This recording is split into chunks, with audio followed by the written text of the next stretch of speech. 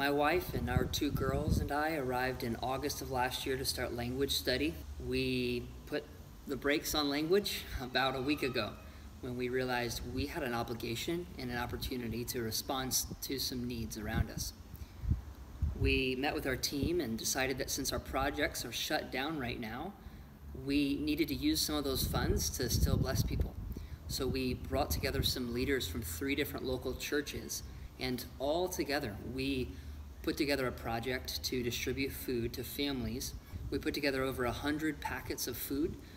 This is everything for all the basics: oil, flour, eggs, grains, soap, about $25 to $30 per bag, and that's a month's worth of supplies. People need to know what love looks like, and we hope that they see the love of Christ through this crazy time, and in the future we will see people come to know Jesus because of what we're doing now. Now that those food bags have been distributed, we have started sheltering in place just to try to be wise and protect our families from the virus. But in the meantime, we're not stopping, looking out for the needs of our neighbors and those that we can reach. And we're excited to know that you are partnering with us